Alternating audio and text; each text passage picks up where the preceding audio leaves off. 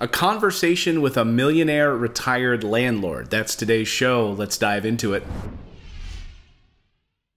Hey everyone, I'm Clayton Morris. I'm Natalie Morris. And this is the Investing in Real Estate show where we talk about building financial freedom through passive income so you can spend more time with your family. So in the middle of the afternoon, you can go to your little girl's swim lesson. You don't have to commute 2 hours to and from work every day. It's about giving more time back to you and your life. And the vehicle that we use is buy and hold real estate. So if you were joining us on a recent podcast, I think maybe 2 months ago, we did an episode where we were dissecting a deal that had come into our laps. Our accounting team at Provision had said, look, you guys, if you want to offset some of the money that you were going to get because of your 401k cash out and transfer, that taxable event. Right. He transferred a 401k into a Roth IRA because we chose to pay taxes on it this year because we intend to grow it so much that when he hits retirement, we don't want to pay taxes when we withdraw. So we took a big chunk of change and converted it, and that's a taxable event at our current tax rate, which is the highest tax bracket. So our accountant said, oh, well, if you buy about $2 million in real estate, then that will sort of mitigate your taxation on this. So we said, okay, let's go find $2 million of real estate to purchase. So this deal we've talked about was a package of 10 properties that was owned by a person, a family, a man and his wife, and he's now in his 70s and he was ready to retire. So this is a deal that I've been working on really hard for a long time, working with the wholesaler, working with the title company. It just takes a while to close a big package like this. But I wasn't the one who went to the title company and closed it yesterday because we didn't have a sitter for that long, and a 2-hour closing with a 1-year-old would have been no good. So Clayton went yesterday and he came back and he said, this guy was amazing. And the reason that I wanted to go to this closing, because we do hundreds of properties a year. We close hundreds of properties a year. I never even see the houses. I never go to closings. My team handles all of that, right? You can do it almost all electronically through a title company. You've got a good title people. They do all of that. So I just send a signature. We send a wire. We buy the properties. Good, done. Wash my hands of it, and we're on to the next property. But this particular situation, though, I could have done that. We could have with our title company. They were willing to send a mobile notary. Yeah, they're going to send a mobile notary. But you and I talked about it, and we realized the reason we wanted to do today's podcast around this is because this guy is a multimillionaire real estate investor. And what we started to understand about this gentleman as he was in his retirement years now with his wife, his kids are all fully grown and gone. He and his wife have a house in France that they spend 2 months a year visiting and enjoying. They also have a house in Florida. In Key West. And so I said, this looks like it will be the sort of the perfect rich dad opportunity for me to go and sit down with a mentor. I've often said it here on the show before. There's a lot of millionaires who have been made in real estate investing that you would never know them to look at them. Yeah. You probably pass them on the street all the time. You wouldn't know them. They're not famous. They don't have a TV face, right? But they are millionaires, and they're living comfortably with their wives for 2 months out of the year going to France. So she couldn't go. I wanted to meet him, and we sat for 2 hours at this closing, which normally closings for us take 5 minutes. But this one, it dragged on. Incredible conversations with this guy. And I felt like it was important for you to go and talk to him as well, because we don't have a team in this market. This is a new market for us. So we had to find a property manager. We don't have a construction crew there. So we needed to talk to him to get sort of the lay of the land for owning this property, which he's owned for 40 years. 40 years, yeah. Military housing. And so this wasn't like a project we were doing for our company. We wanted it because we needed it for tax reasons. And when this package presented itself to us, we're like, oh yeah, the numbers through work. A friend of mine, I said, you know what, let's just grab this one ourselves. Yeah. And then we put if you watch the previous episode that we talked about this package of properties maybe a few months ago, or the audio episode, we talked about how we were going to structure it. And so we were going to do private financing. We were going to do a loan on this property, and we were going to start looking at ways to just put down a down payment and have private financing carry the rest.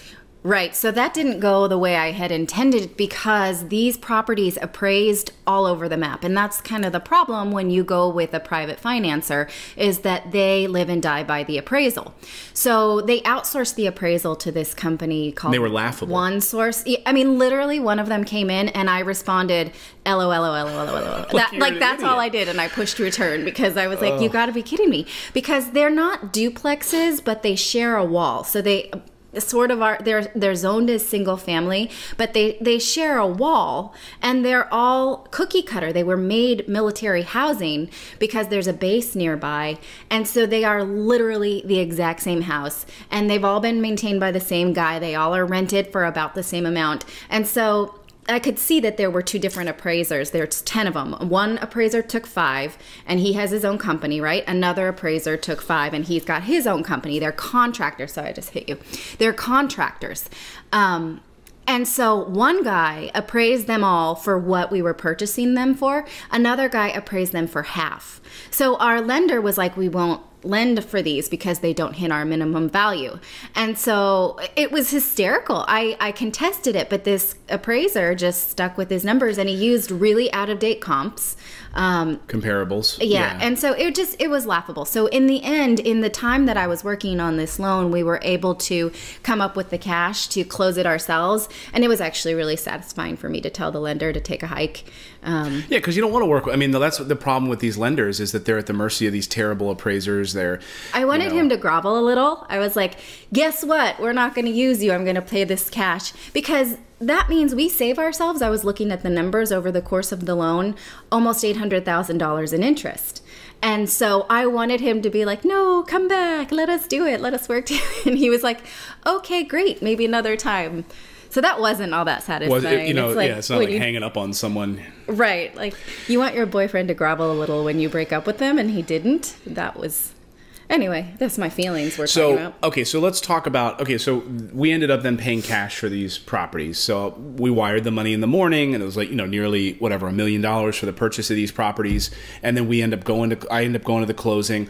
We're sitting there, and as the conversation unfolded, that's what I really wanted to share with you today. Now, there's a couple of key takeaways from this millionaire landlord, right? He's in his 70s, and the reason that there's the term tired landlord is exactly what he went through. He was managing these properties himself. Right. He didn't have a property management company. And that's where he became tired. He became tired of having to collect the rent and placing tenants and all of that stuff, doing background checks. Now, a lot of his tenants have stayed there 30 years. So we're inheriting some tenants that have been there a long time. That's good and bad. And I told him, in my experience, inheriting tenants from a previous landlord can be a thorny mess. And so that's why he was really willing to sort of work with us in a hands-on capacity to make the handoff. So this was a real hands-on experience. But more importantly, were his experiences in real estate investing. And it's a real perfect rich dad, poor dad story from Robert Kiyosaki. He gets out of the military service in 1968, this gentleman who we bought the properties from, and he went to work at a factory. And at the time he was working at this factory, he started working 80 hours because other people didn't want to work certain hours, and so he would pick up extra shifts. When his boss handed him his first paycheck, he said, "This is a lot of money for a young man," to this gentleman. And he said, "Here's my 30 days notice." And the boss was like, "What? You just made more money than I can't believe, and you're saying I'm goodbye?" He, just like Robert Kiyosaki writes about in Rich Dad, Poor Dad, had this moment where he said to himself, I saw myself at this factory for the next 40 years, and if I didn't leave then, I would never leave. So he gave him his 30 days notice. He went out and he started selling real estate. And a great story. He's out selling real estate in 1968, and he was working with an investor. This is in New Jersey. This investor said, Richard, I want to meet you at Sunday at 1 o'clock. I want to look at this investment property I'm thinking about buying. And Richard said, Sunday, he's a young guy. He says, I want to be down at the shore. If you're from the East Coast, you go down the shore. That's the quote, down the shore. If you're from Philadelphia, you go down the shore on the weekends. So he wanted to go down the shore. He's like, I want to go Sunday. I'm a young man. I want to go to the shore, meet some girls, in bikinis and whatever. And the guy said, no, 1 o'clock on Sunday. And he said, okay, fine. So he skipped his shore trip that weekend. And he goes to the house at 1 o'clock on a Sunday, and he's standing there, he's waiting. It's 1:15, then it's 1:30, then it's 1:45. And there's no cell phones where you can text the guy, where the heck are you? Right, like, hey, I'm here at this investment property you were going to buy and add to your portfolio of properties. Where are you, buddy? And he calls and he says, oh, didn't my wife tell you? I'm not interested in that one anymore. So he wasted his whole weekend for this guy. He said, right then and there, I decided, that's it. I'm not selling real estate anymore. I'm going to become a real estate investor. This guy had me wrapped around his finger, and I had to blow my whole weekend. This guy's living off passive income. Right. That's when he started acquiring assets. He started buying properties, single families. He's like, I don't do anything commercial. And he owns, I think he owned about $7 million worth of real estate, a couple hundred properties. And he's now 71 or in mid 70s, and he's selling off certain pieces of his portfolio.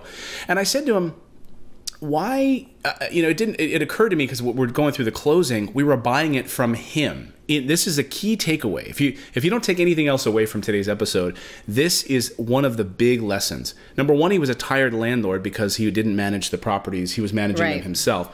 But what's the other key piece? Well, also I said, did it escape your notice that he was selling as a sole proprietor? Because him and his wife both had to show up at the closing to sign because they owned it as husband and wife. They deeded it to us into our LLC, so I didn't have to go because I'm part owner of the LLC. Clayton can sign on behalf of the LLC, so only one of us had to show up. But he and his wife both had to show up to sign off on the sale because they own it as a sole proprietor. So this guy, like I said, he made so many great moves in his life as a real estate investor, and we thought, wow, what an inspiring story. But he didn't have the resources that we had. He didn't have podcasts to learn that you shouldn't own your real estate in a sole proprietorship. He didn't have, maybe quite as many books to know that your taxation rate will be much easier if you own your real estate in an LLC, or he didn't know, that it would be a write-off and also much easier on him to have a property manager, and then he could stay in France instead of coming back to deal with his tenants, right? So these are lessons that he could have learned. He just didn't, but he still had made himself a great life off of owning so many of these. They're not duplexes. What do we call them? Well, again? like in the East Coast, so they're kind of almost like. They're almost kind of like a townhouse style because they're side-by-side single families with two doors with a shared wall. They're still deeded as single families. So there was 5 actual properties that we bought, 10 actual, They're 10 properties, but there's 5 properties, 10 deeds, if that makes sense. I guess so. Yeah, right? 10 single families. 10 single families, right. But there's 5 physical properties and buildings. But a sole proprietorship, for those of you who aren't familiar with that term, that just means they owned it in their own name. Right. Richard Smith and Tracy Smith, they owned it in their own names.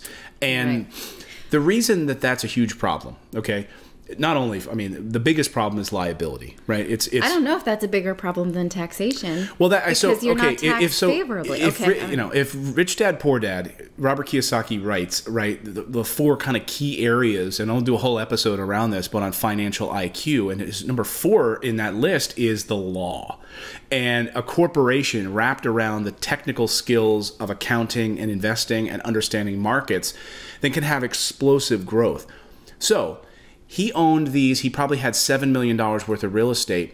He could have probably, I would say, doubled his position or even tripled his position if he had purchased these in an LLC. Yeah. The tax benefits favor corporations over sole proprietors. So I didn't want to say that to him, but I'm thinking to myself, my gosh, man, why didn't you own these in an LLC? Well, first of all, LLCs didn't exist until 1970s? So he could have owned them in an S corporation or some or earlier version of a corporation prior to this, or he could have at some point at least deeded them into an LLC or whatever, right? And then he could have claimed depreciation. He could have done a whole extra level of things for the business. Then all of his trips, and he has a house in France. He also has a house in Florida that he rents out. Those trips then become business expenses. As a sole proprietor, they're not a write-off. Right. There's all of these layers of things that I was shocked. Here's a millionaire landlord, real estate investor who's done quite well for himself, but he could have done 3, 4, 5 times better for himself. Yeah. I know. I was just blown away by it. I feel very uncomfortable making assumptions about his Well, we finances, absolutely but, know. right. But we absolutely know 100% certainty is that owning them as a sole proprietorship does not work. You do not get the tax benefits that you get owning them in a corporation. Plus the exposure, right? So if one of his tenants decided they didn't like him and they didn't like what he was doing, and I don't know, they got slip and burned fell by an outlet or whatever, then they could have taken his whole portfolio from him if they sued. So that's another, that's another thing to consider. So yes, there are things that we thought, no, we would have done it that way. But for the most part, I felt like we should share this story, not to share his mistakes, but to share his successes. No, I'm thrilled by my experience to be able to talk with him about these things, because another key success that I took away was his battle with code enforcement. As a real estate investor, his wife got really proud of him. She said, he's an investor, and code enforcement, Board of Health, they come after, investors. He said, it's ridiculous if you think about it. He said, even in New Jersey, there's like a law now with vacancies. Yeah. That if your house sits vacant, I think for like 6 months or something, they'll start charging you $1,500 a month. To do for what? For it being vacant. Isn't that crazy? Yeah. So, and Wish now I had known that before we started investing in New Jersey. Well, and then certain municipalities are like $3,000. Yeah. Well, our properties are never going to sit vacant for 6 months. You run into that issue if you're doing like a big rehab. But there's also extra layers and hoops and hurdles. But he battled code enforcement. And code enforcement are the health inspectors. They drive around their fancy little hybrid cars, and they try to ding you for high grass, or there's a gutter hanging off the house, or maybe they want you to paint your windowsills or that kind of stuff.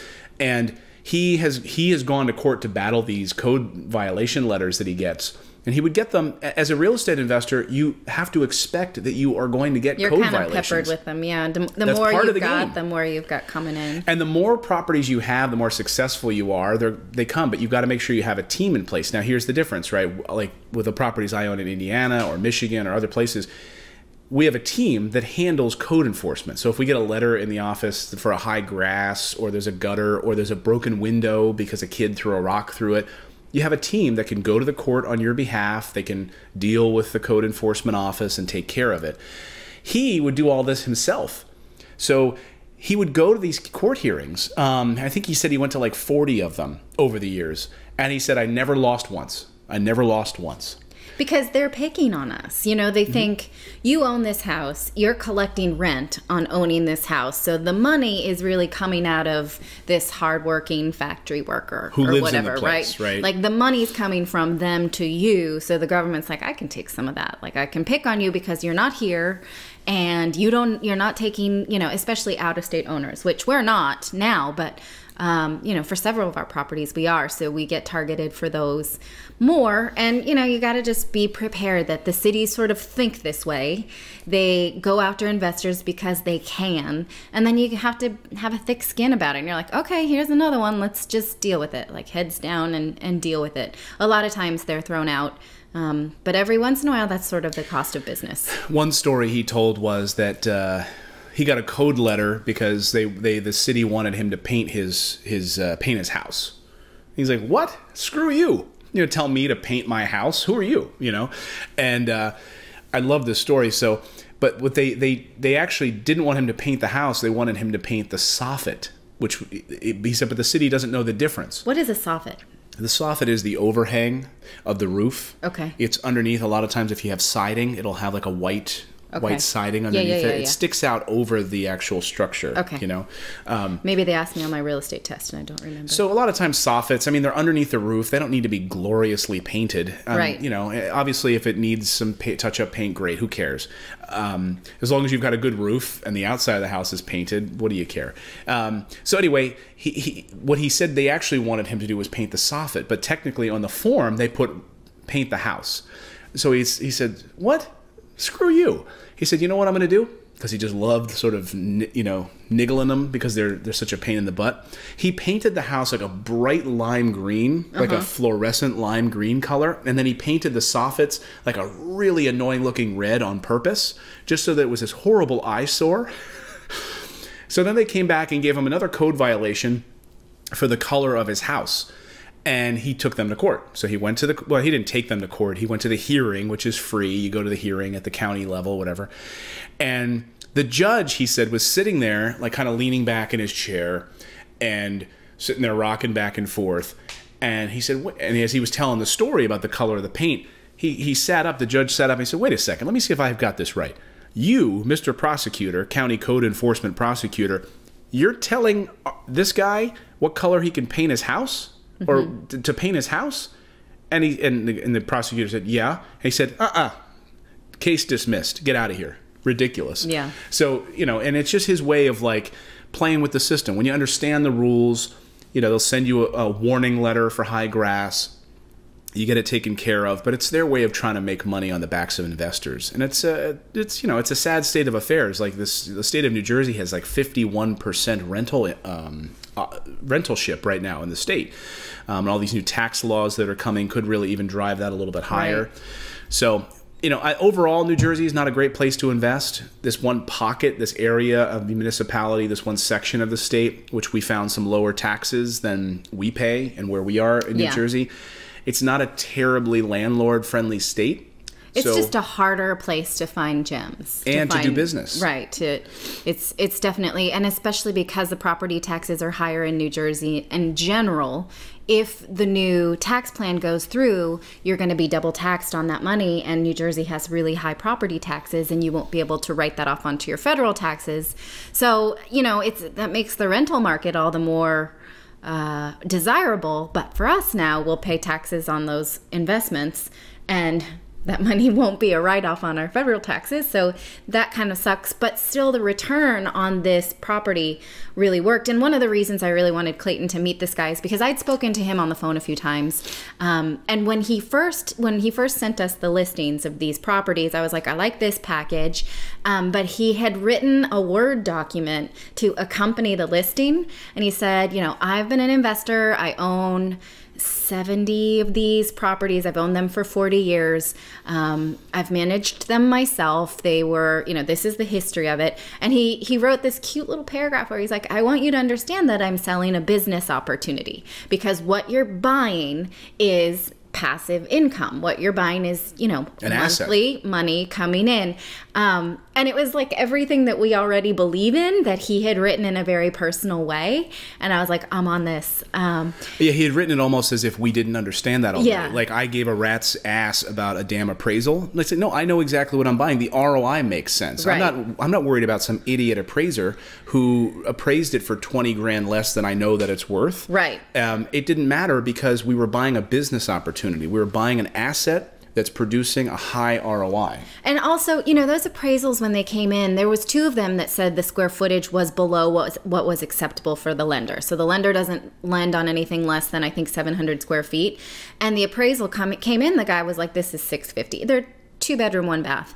And the guy was like, no, they're not. They're all the same. Right. And he's like, I have a floor plan that even shows that. I have a survey. I mean, they're military housing. They're all literally the same footprint. But this appraiser wouldn't budge. And, for a couple of days, because I still was like, well, we're going with this loan.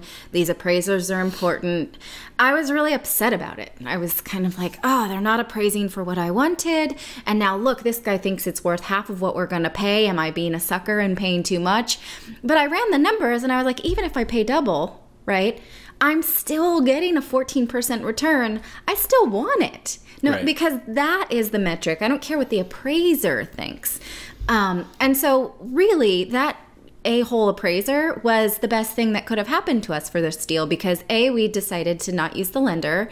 B, we saved ourselves so much money in interest for over the life of that loan, and C, because we would have closed it much differently with the lender. And then Clayton got to meet this person who we thought was really great. So, and also, well, unfortunately, we did spend $5,000 on those appraisals. That's the other. Actually, we got half of it back because right. They were a month. They also were 3 weeks late. So this guy was so incompetent. I wish I could call him out on the podcast and say never use this appraiser, but I can't remember his name. Well, I doubt, unless they happen to be, yeah. I mean, it makes no difference, but it would be satisfying to me. You can tell like there's a lot of frustration over the course of making this deal happen. Well, and that's also the beauty of buying a property with cash, right? Because I don't care about I don't care what this moron thinks about this. Most of these appraisers right now, they're not answerable to anybody. Yeah. And investors are just have had it with appraisers because they're so lazy. Yeah. They don't do their homework. They don't Don't say that. There's a lot of them that don't. I mean, we've had it. There's a lot of lazy everyone though. Don't say that. Okay. All right. So if there's a lesson here, is that our guy was lazy. Right. Okay. He was 3 weeks late, and his appraisals were crap. Mm-hmm. And I called this single source. The people at this contracting company were so nice and so helpful, and I was like, okay, but where's the appraiser, the appraisal? And they're like, we don't know. They were really trying to help me, but they had just chosen a contractor who was a doofus. And so I called them very, very, very, very frustrated, but I was really trying to not take it out on them because I knew that they were trying to help me, and I was like, I have to say I'm angry. And they were like, we know. And I was like, I want my money back because we now are 3 weeks late into this closing because you just decided not to deliver. Yeah, and that's the other thing. Working with lenders too, you're going to pay like twice as much for appraisal. I mean, so we paid $500 per appraisal on these, so $5,000. Ridiculous. Anyway, not to go down an appraisal rabbit hole. I could do a whole episode on that because I can't stand them. But anyway, I want to wrap it up. Saying, thank you to this gentleman who I spent 2 hours with and learned quite a bit.